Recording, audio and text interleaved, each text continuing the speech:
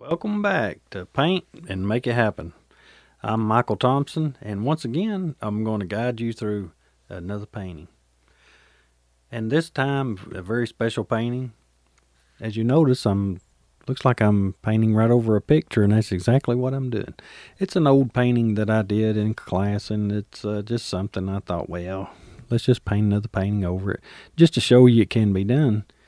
I have another one just like it, so don't worry about it too much. Now, I have a knife. It's a whole knife painting. Maybe one little part we'll use a brush for some blending, but 99.9%. Okay? So I'm using titanium white, and I've got some of the sky blue for the sky color, and I'm just putting that paint in. Just look, see how I'm spreading it very easily. Now this is a little task for me to tell you how to do it, so you really have to pay attention to the screen to get a good reference. So I'm just rubbing it in, and it's blending very easily on the canvas. So I'm putting a lot of paint on with my knife, and I'm using just a little small flat knife. Now what I'm doing here is I added some of the burnt umber, just a very little bit of it, and notice how I'm cutting in where there's going to be a mountain. So that's what I'm doing right now, is I'm just drawing a kind of scraping in a line. Now it's mixing with the titanium white, so it's going on a little bit lightly. So see how dark that is, but when it mixes with that, look how light it turns. But this is far away mountains, okay?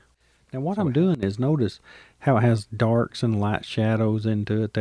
I'm just letting it blend. I'm not over blending it, okay? Now, if you want to blank out the background completely, you can, but I'm just doing it a little bit at a time. I'm just working my way on. But if I were doing this without a photo reference or some kind of reference, then I would, I would probably cover this canvas up so I could get a better picture of it instead of just blocking off spaces. But if you can keep focused, you can just do it a little bit at a time, which I think is kind of cool. Control that knife, I like it. It's just a small thin blade knife, and you can use a wider one. I switch different knives later on. Some of these, it's just a trowel type knife. It has the handle drops down. It's not sort of like the flat edge like I've used in the past, where it's all just the straight flat. The blade kind of drops down, makes it a little easier so you don't get your knuckles into the paint. Forth with these with the shapes and the colors and things. That's the fun about the knife, is it's not like a brush. It can be controlled. It can be controlled, but kind of you got to work at it a little more. You got to learn to master this thing and learn how to do all kinds of things with it. It'll challenge you and just stretch your imagination. So I really like that. Wow, it's very light.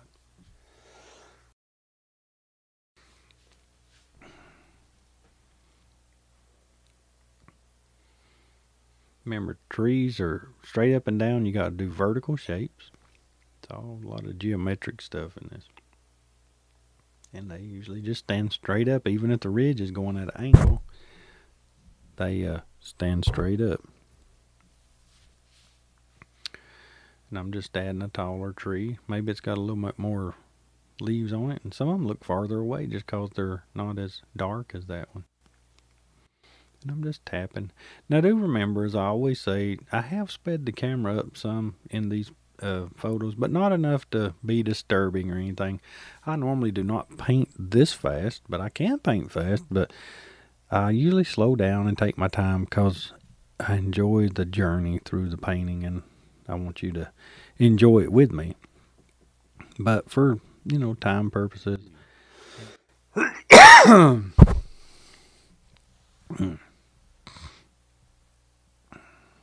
back, touch up that tree.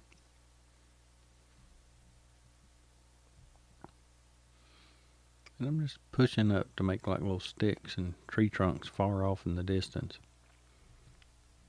And burnt sienna are good colors to work with. And if you have some Van Dyke brown's good sometimes. But not edge rectangle. See it? And what I'm doing is I'm using that white, and I'm putting in the waterfall. See how it's coming down through there? And I'm just barely touching the canvas. See that? If you happen to mess up right here or anything, then just scrape it off, put your background back in, and try it again. That's all you have to do. But, by all means, give yourself a chance. Try to do the whole waterfall before you stop.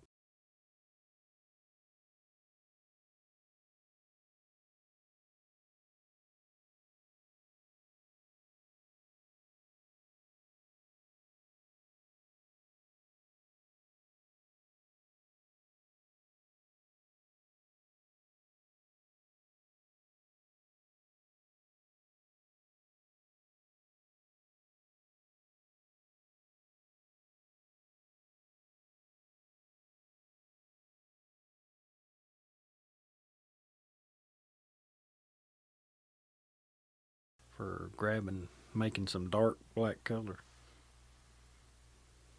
Go back to working the waterfall in. See how that water looks like it's just streaming down through there?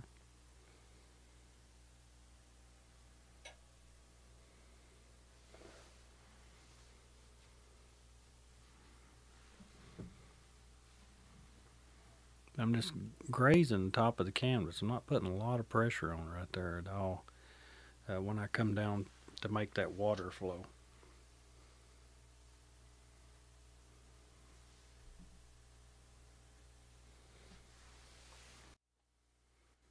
Just add some of those shadows. Have my little dog in here with me. If he's not in my lap, he is not happy. His name's Didymus. We'll put a picture of him up too. He's a little Yorkie, and he broke his leg when he was little, and we've had to have his leg fixed, and it still bothers him sometimes because he had broke it so bad going down the steps one Sunday. But he's older now, but he still loves me. He just wants to always lay and be with me. Boy, I miss him. Something happened to my little dog. So that's what me and him's doing. Me and Didymus is sitting here. His nickname's Diddy. Me and him sit here and we'll go through a nice little painting with you. I'm just adding some yellow ochre and some of that green into the picture, and creating like where maybe some old moss or light colored rocks is up there on the top where the light's getting to them. Certain time of day it hits them. Darken it up just a little bit.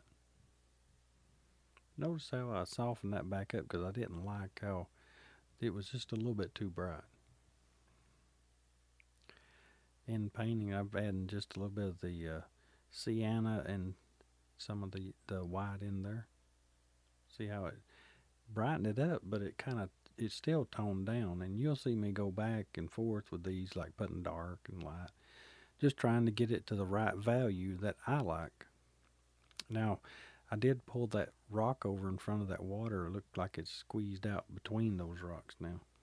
Give it another dimension. And I'm adding some of the dark back in. You get it too bright and it just doesn't look right.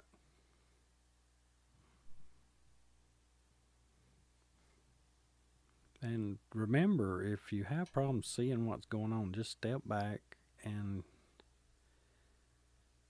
you get a better picture of it. Because sometimes it all just starts looking jumbled up, whenever you're up close to it. So sometimes it helps to stop, take a break, just step back, look, maybe fix you something to drink, and then come back. Just take a little break from it. Maybe a sandwich or something. Or call an old friend. You can see where we have, look, I added just a little bit of the red in there. Just for warmth and just to throw a different color in, Let's add some, you'd have all different kinds of colors of dirt and rocks and things. Rocks have all different kinds of colors in them. And I just wanted to add some. Now, I did like the little curl right there where it looks like it comes down. Swoops down there. Curls up just a little bit. place where you go stand out there.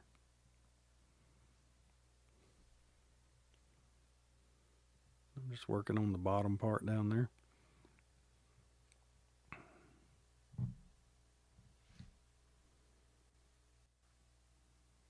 Time to make a bigger tree in the foreground here. There's some in the picture.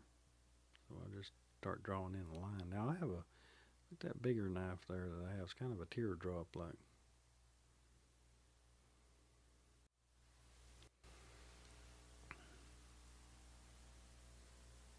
Don't want to cover up all my little trees I put down in the back over there. So this, but it's back and forth just like any other type of painting, but this teach you how to use that knife, just trial and error. You know, you learn to create nice little things with it. Things you can't do with a brush. Unless you stiffen the bristles up with dried paint, you might be able to mimic it a little bit, but we don't want to ruin our brushes. Just grab a knife. They're pretty inexpensive at the hobby store. Go to your local art store and you can pick up some average. Now you can, get some real nice ones, but I think these I've just picked up. They weren't they're pretty cheap, different prices. I mean, now what I do when I pick my knife out is I always feel the tips and the edges. Make sure it's nice and flat and smooth, because if you run your fingers, you can feel if it's got any little where it was cut out. If it's got any imperfections in it, you'll see it on the canvas. And if you're trying to get a smooth edge, if it's got a little bend or a dent or any kind of little imperfection, it'll show up. If you're trying to make a smooth sweep across the canvas, you'll be unhappy with it. And let me say this: if you have a knife, do not open anything with it in your painting supplies or use it to pry on anything. You will ruin your knife, and it'll only be good for that one thing, because you will ruin the edge of it. And I've seen it happen lots of times. I'd have students there, let me see that, and no, don't do that, because you'll ruin your knives, what I tell them. And sure enough, they'd have to go purchase another one, because they would say it wasn't performing the way it should on canvas that day. And I would remind them of their moments when they were trying to open up a can of medium, or trying to break the seal where the paint had dried on it or something, So the Winsor Newton Liquin Impasto.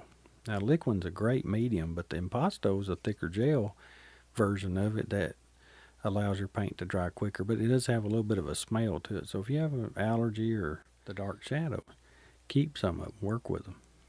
If you destroy them, you just have to put them right back in, because it'll just make it flat, sort of like the wall behind my painting.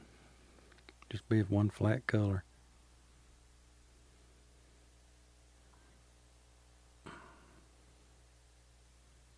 And I'm varying shades. Notice I went to a little darker mixture, so I added more of that sap green into that. With what I was doing before, whenever I was painting those other rocks, just shadows and sculpting in the rocks.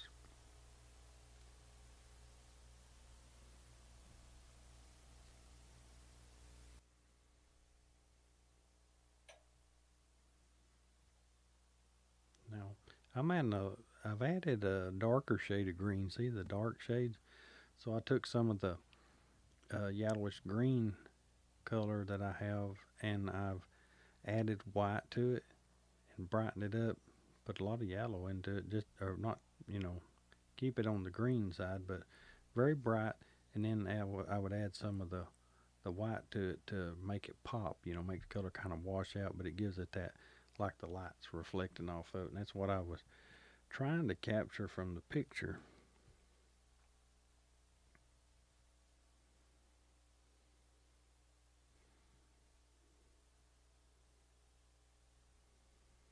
But you notice the water down there, see how that streams are flowing?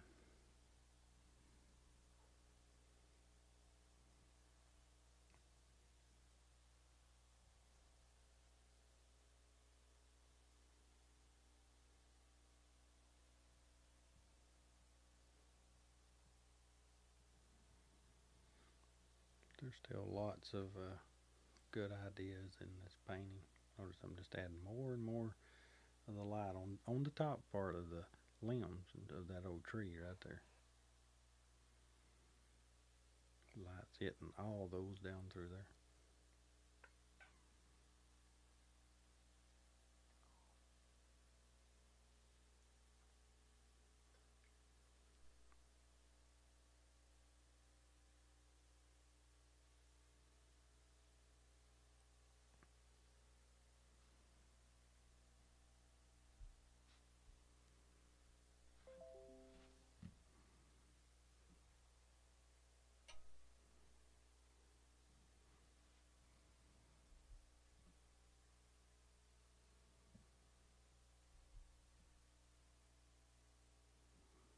Just add all the light to it. Put some on that other side. Light come through there and just kind of squiggle that knife around. Sometimes it'll pull off little pieces just where you need them. But don't overload your knife at this point. I'm just loading the tip of the knife.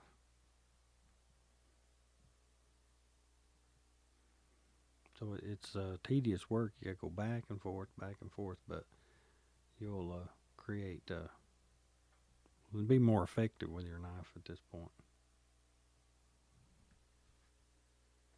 And I think this is the fun part because you're actually adding detail highlights on these trees.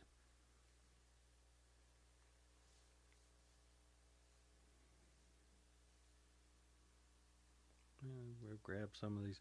Now there's like see the little stalks of grass down there. I'm just adding some of the highlight on top of them. Look, see that? And it looks like the light's catching just the top part of those like little flowers down in there. I like doing those. I think they're fun.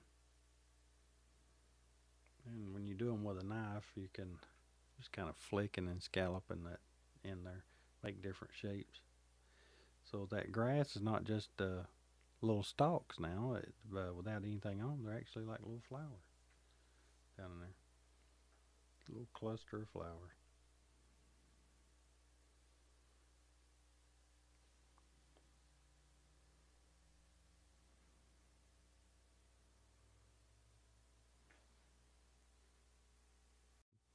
Pretty satisfied with most of it on here. And it's taught me a lot of things about using the knife, as always.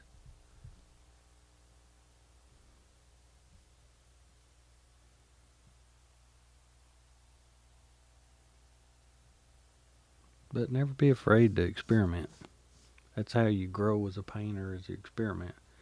If you do the same brush strokes every time, you're going to get the same painting. But if you do different brush strokes and different knife strokes, just experiment with how you load the knife, and you'll create new paintings each time, and you'll sharpen your skill and make your painting brushstroke library bigger. Make your paintings interesting.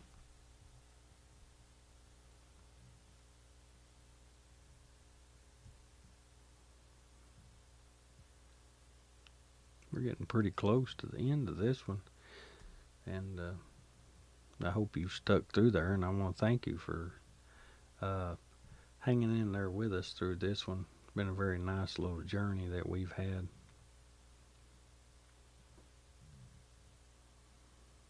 And you can just add endless amounts of green shades in this painting, and I'm adding quite a few of my own.